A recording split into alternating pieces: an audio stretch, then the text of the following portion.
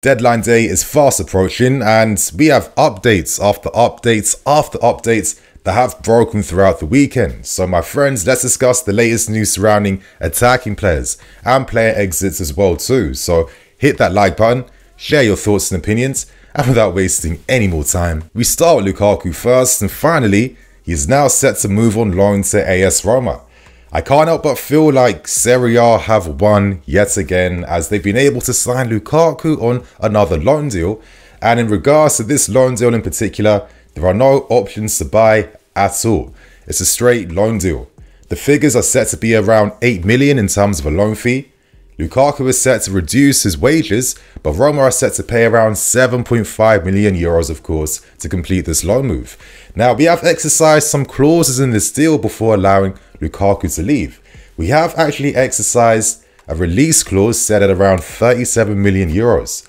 I think this makes a lot of sense. So let's see if he does have a successful loan spell with Roma.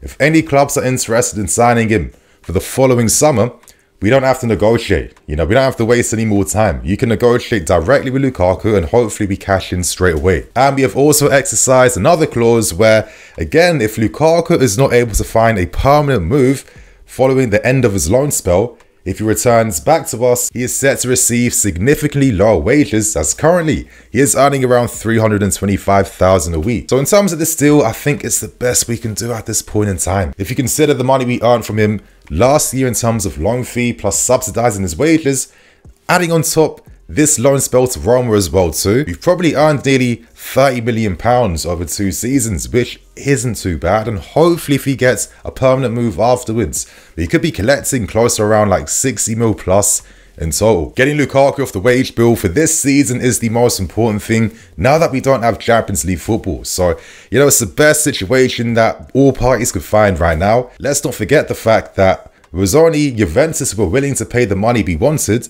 but that depended on Vlahovic leaving first. And Inter Milan were taking forever to find the right package to satisfy us, and they were hoping that if they were the only interested parties, they could capture Lukaku for the price they wanted to buy him for. So again, this is the consequences you face when your mega money buys don't work out, but at least no more Lukaku talk anymore. So my friends, this saga is now out the way. We now discuss the interesting developments surrounding Chalobah and Bayern Munich.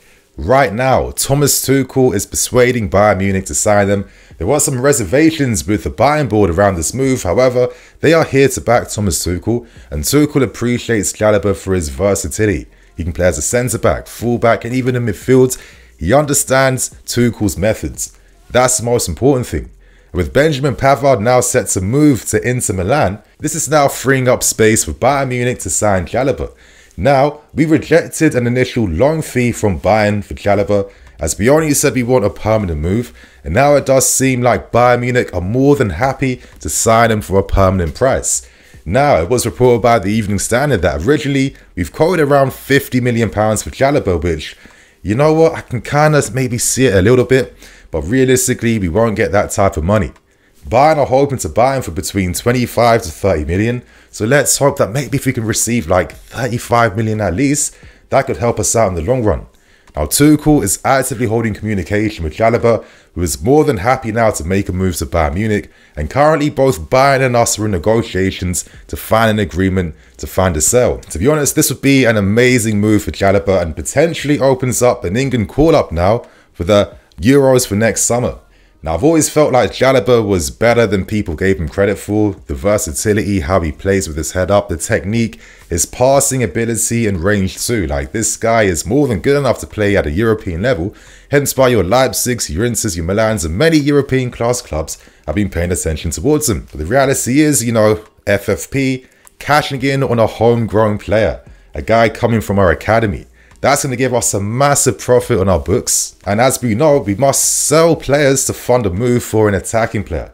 That's the whole strategy right now. Some may argue, was the Sassy necessarily needed when you had a Chalobah, especially if he's going to a Bayern Munich? And, we could debate forever, but what are the major differences in quality and level between either one?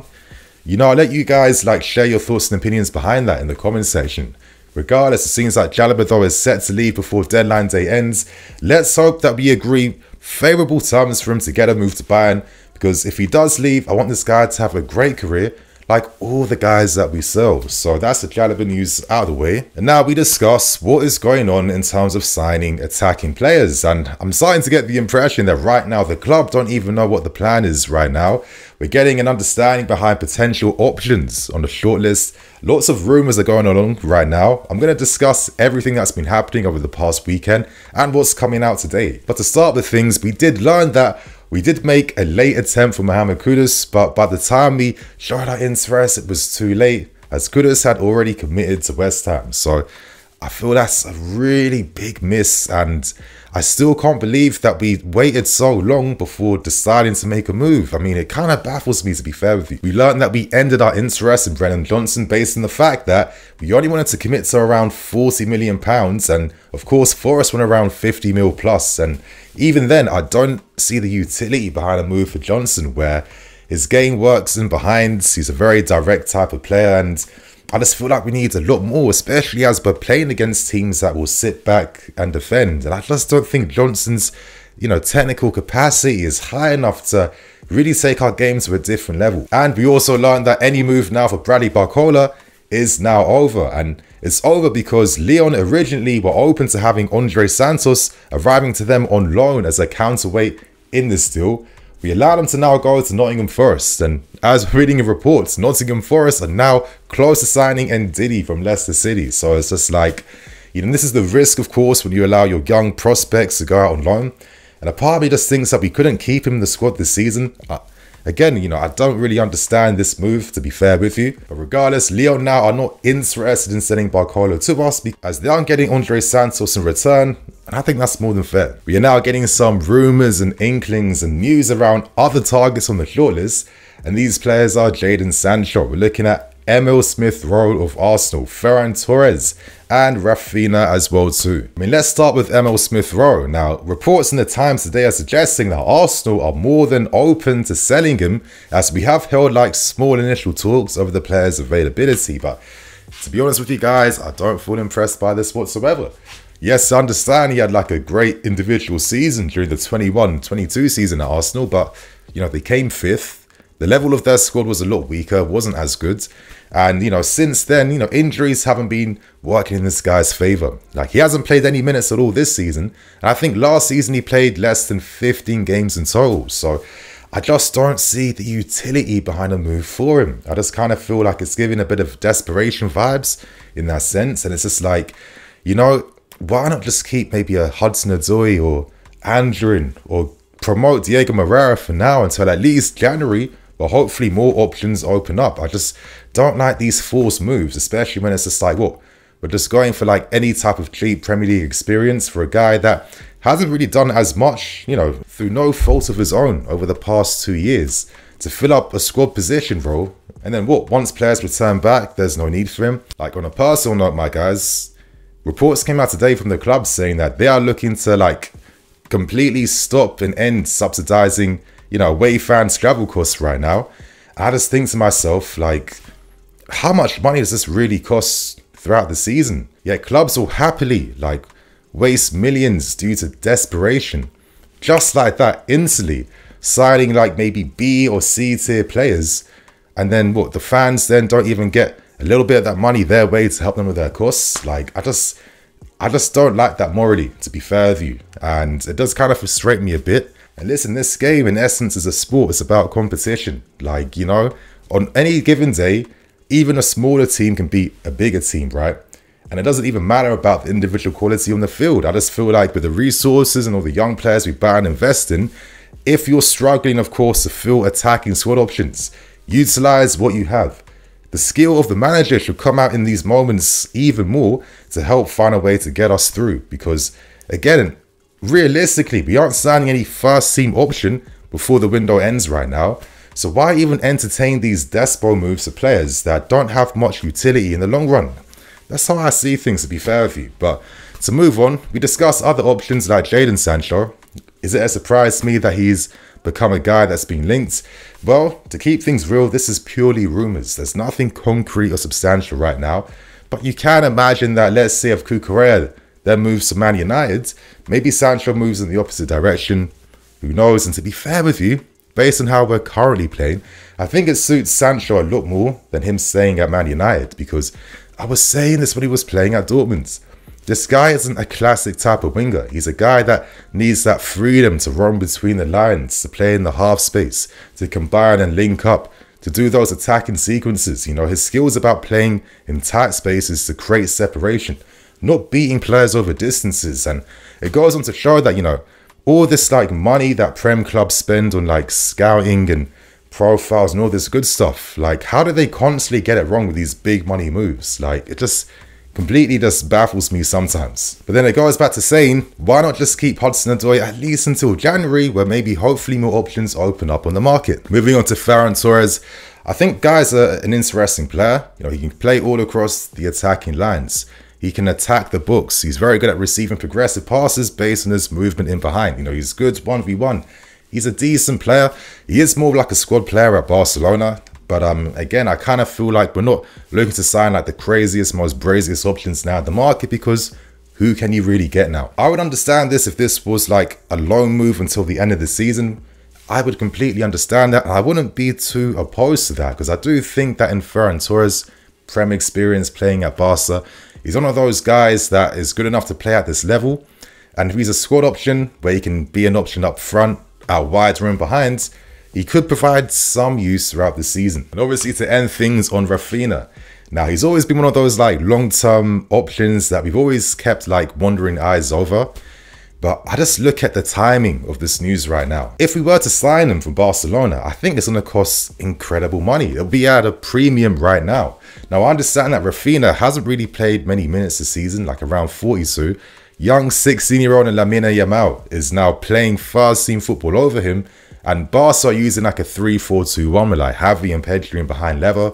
And Lamine, of course, playing like the wide ringer role in that type of system. Would Barcelona be so open to selling Raphinha and his experience and just completely relying upon a 16-year-old to play week in, week out? That's just not going to happen. I mean, physically, he's not ready to be playing week in, week out of that regardless. And I just think that Barcelona want to have a strong squad throughout the season, and letting Raphinha go doesn't make sense unless they decide last minute that they will sacrifice Raphinha to then make a move for Joao Felix, because as we know, Joao Felix is desperate for Barcelona. Both clubs and parties are interested in making something happen. And if Barcelona were to receive a massive cash injection from selling Raphinha for like over his market value of around 60 million euros, maybe something could happen. But it'll be really interesting to see what updates come out surrounding this story. Tactically, he makes a lot of sense. That Prem experience, plus he's the 10/winger option that we are looking at. Now, it's a shame that we couldn't sign Olise. I think that's a big deal. And to be fair with you, in my opinion, if you're struggling to find an attacking player, don't make any desperate moves. Wait until the best possible options open up on the market, and then make a move in January or next season if you have to. Like, I just feel like we've created so much mess for us over seasons when we've made these hasty panic buys, and then it does involve having to sacrifice certain players. I look at Lewis Hall, for example, where you have to just to satisfy FFP regulations. This is the type of can of worm that you open up for yourself when you think too short term sometimes. So I really am going to trust the board. They've done great things in terms of securing some great players for us, but I hope they pick the best possible options in terms of finding the right type of attacking player. Realistically, for myself, signing a loan option for the season is all I really care about.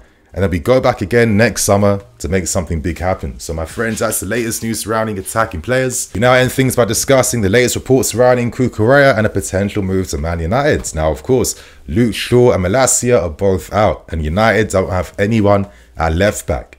On their shortlist is Cucurella, Alonso, Tagliafico, and Reguilon as well too. But I think maybe Cucurella is their top option. And as we do know right now, there are concrete talks between United and Cucurella over his contract. So if this is a loan fee, I hope it's going to be a substantial loan fee. And if we can get Cucurella off the wage bill for a player where realistically, I just think that there's even less use for him now that Ian Matson's here. And I think Matson just really suits what Pochettino needs as like an attacking fullback who even playing further forward as well too. I'd rather secure Maatsen, because then Maatsen signs that contract extension to remain here, and I just feel like Maatsen has a greater upside over the next few seasons in terms of potential and ability compared to a Cucurella. So invest in these young talents, you know what I mean? I'd rather we do that, to be fair with you. I think cashing on Cucurella could be the best thing. Listen, I got a degree of sympathy.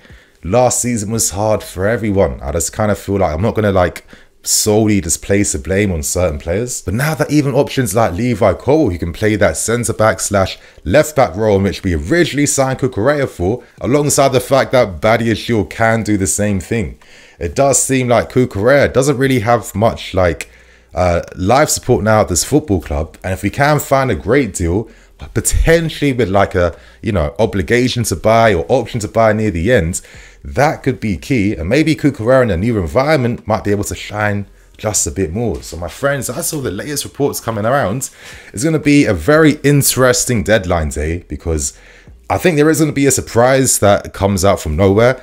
I just hope I'm not going to be disappointed by whatever the surprise is. So my friends, it's going to be more videos out later today, and I've got a surprise video that should be coming out tomorrow early too, and I know you guys are gonna like this. I got a journalist coming on. So on that note, I'm Nini FC, this is BlueLionsTV. I'll catch you guys later with some more videos. Cool.